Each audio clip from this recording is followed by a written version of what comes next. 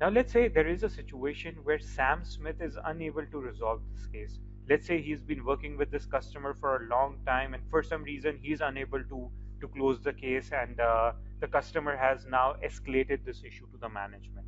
So in case of Okay. escalation, where Sam Smith is unable to resolve this case, you have this escalate option as well. So here you Okay. can click on escalate, and I'll just edit this.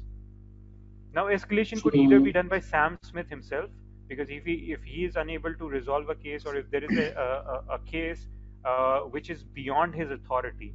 Let's say the customer is asking to refund a complete 100% amount, and let's say if it's not the policy of the organization to give 100% refund.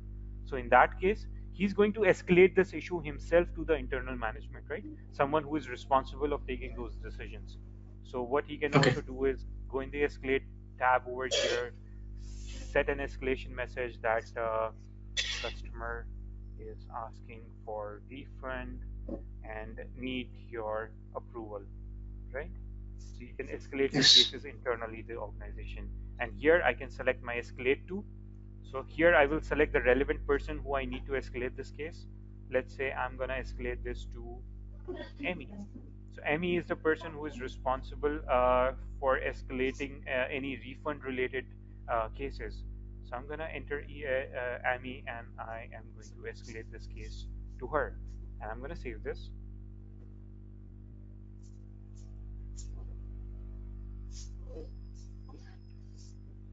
And now you will be able to see in the escalation that there is Emmy employee assigned as escalated. Now, since Emmy did not have any email address over here, uh, therefore there would no email communication or an email notification going to Emmy.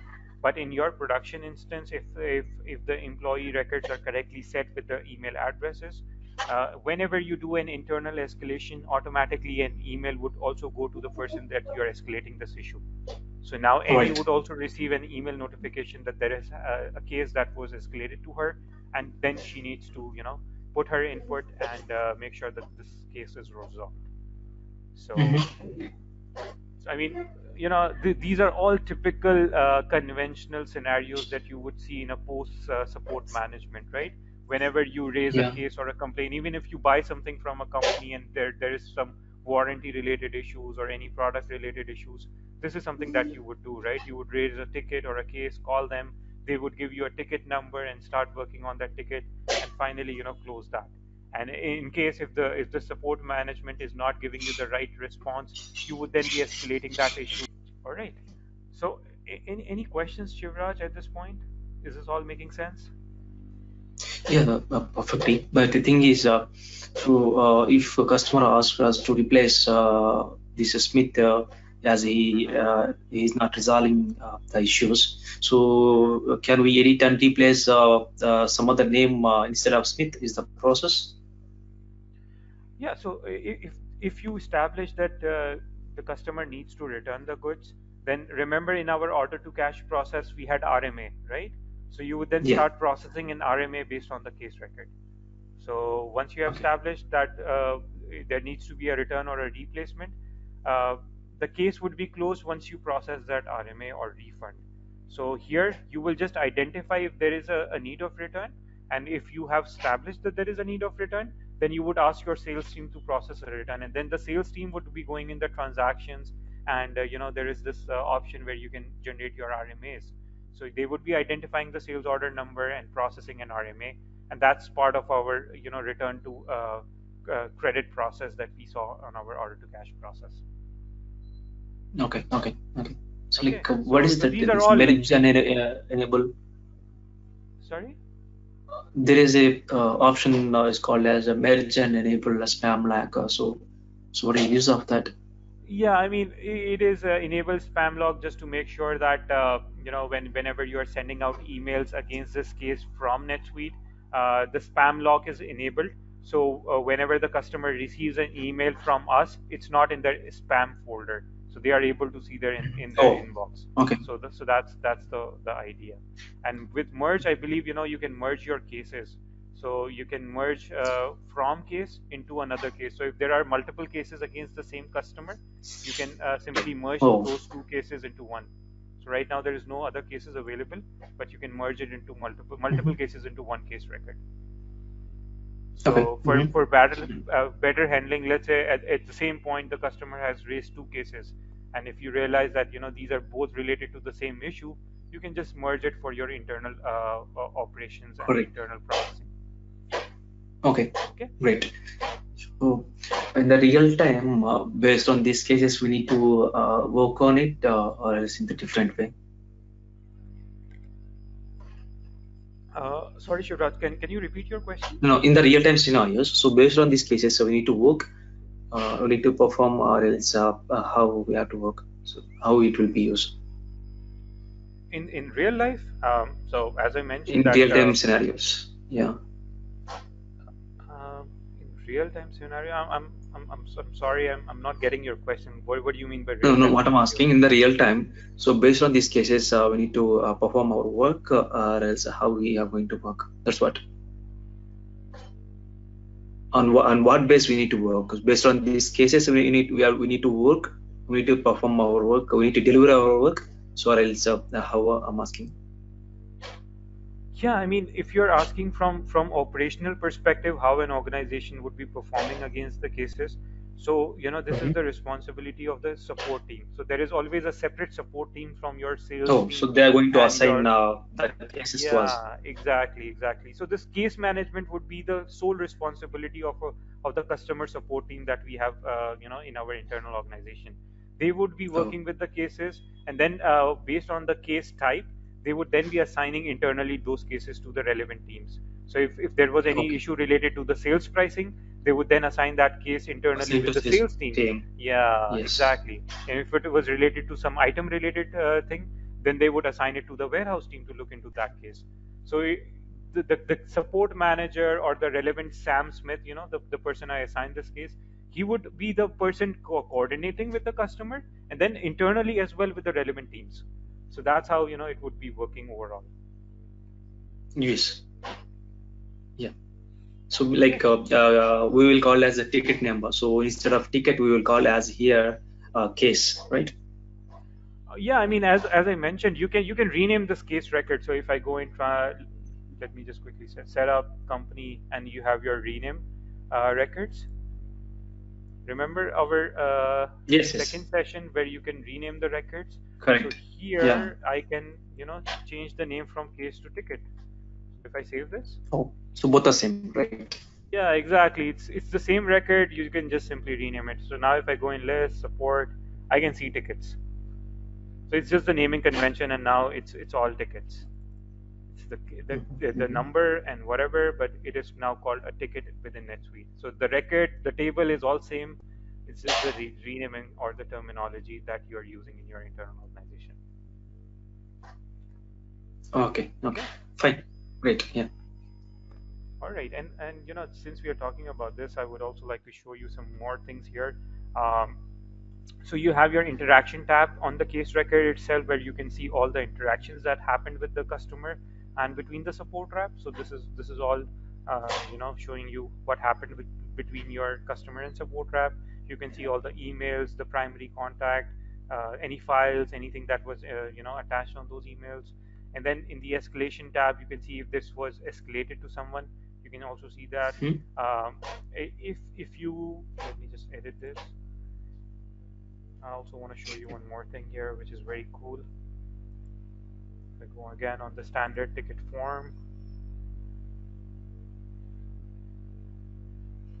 Okay, and here you have your matrix.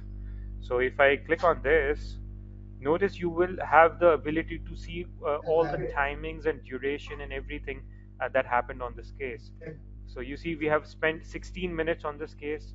This case was open for 15 minutes and 33 seconds, and our initial response time was 3 minutes 47 seconds. So it took our support rep 3 minutes 47 seconds to respond to this particular case. And Correct. here Yes. you can see the date created, the first updated date, the last reopened date, and the customer message received date. So these are all interaction details that NetSuite is capturing, and based on this, you can get all your KPIs. So let's say if you want to see how your, I mean, what is the average lead time a case is opened in your organization or a ticket is opened in your organization, you can have that information. So let's say if the management has established that whenever a case is generated, there should be only minimum 10 minutes of lead time, lead response time from the support team. So now based on all these information, you can do your key performance indicators, and you can evaluate the performance of your support team. I mean, if I have set a lead time of 10 minutes, then it should not exceed from 10 minutes, right? But in this case, you can see that this case was open for 15 minutes before it was responded, right? So Got again, it. it rings a bell for the management that the support team is either not performing well, or perhaps they can deep dive and find the root cause why this was delayed. So NetSuite offers all these metrics for your internal evaluations and performance indicators as well. Yes. Okay. Now again, Yes. there are certain companies that are very customer centric, and this information that you see here is very important.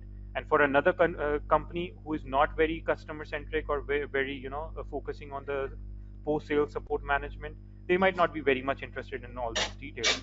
So it all depends upon how you evaluate this information and how you take decisions based on this information, and what are your internal processes and internal values for your post-sales support management. So, Yes. all right. So yeah, that's the overall process. Let me quickly come back to our agenda. So we have created cases. We have seen some Okay. real life Escalation example. and case. Yeah, and we did see that in case if you need to escalate a case internally, how to do that. And once overall case is completed, let's also review some case reports. So metrics is one option that you can get by default on your case record itself. But then again, NetSuite also has a lot of standard reports that you can also review as part of your daily or weekly or monthly uh, report analysis or data analysis. So if I go in reports, Yes.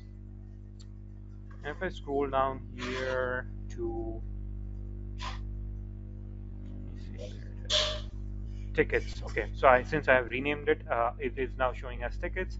So here I can see my open ticket analysis. I can see my closed ticket analysis. I can see my escalation tickets and ticket activity by support rep. So I'm going to open them Right. really quick.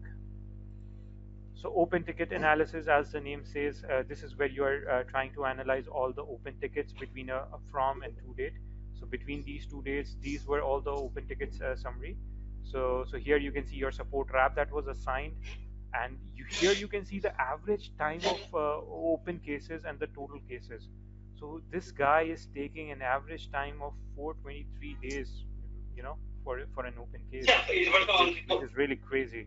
So now, based on this report, you can really evaluate the performance of your support team and see what is the average time a case is open for each support rep. If it's taking too much time, then you would definitely ask the particular support rep what is happening here. Why are they not being so active in all those communication and closing the cases? So, again, a good visibility for the management and the support managers to evaluate the performance of the support reps. And then if you click on Yes. the cases, it will show you the details as well. So these are the detailed cases that was actually making up that 420 or 440 days. So Brad has been assigned on all these cases. These cases were created on this date, the last modified dates, and this is the time it has been open since, and it is still in open Yeah. status. And these are the companies against which the cases were created. So this could be really alarming if the cases are open for so many days, and definitely you would want to close them as soon as possible. So again, a very Yeah. good detailed analysis report that would help you make sure and your support operations are working efficiently. Yep. Okay, and then you have your closed ticket analysis summary. So again, this is basically an analysis that you are doing on all the closed tickets.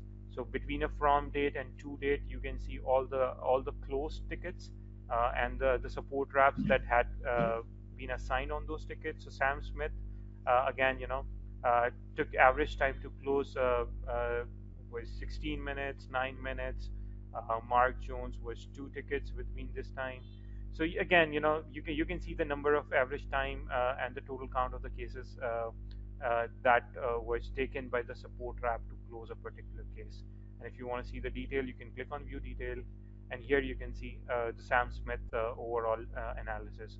So he was assigned basically on two cases between this time frame, and the case started on this date, and the date it was closed was this date. So, and the time to close was in minutes.